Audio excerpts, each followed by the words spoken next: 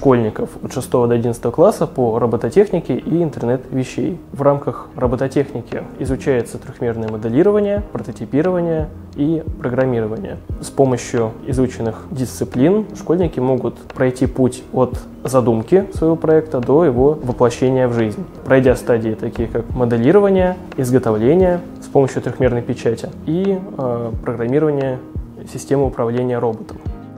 В рамках интернет-вещей происходит обучение школьников преимущественно по программированию, и в рамках проектов школьники изучают основы электроники и программирования микроконтроллеров. В рамках деятельности нашего подразделения осуществляется подготовка школьников к демонстрационному экзамену и к инженерному старту. В результате освоения образовательных программ в нашем центре школьники получают основные знания и навыки, которые могут им пригодиться при освоении таких специальностей, как инженер-конструктор, инженер-программист и прочие инженерные специальности. Узнать более подробную информацию об образовательных программах, а также записаться на занятия можно по телефону.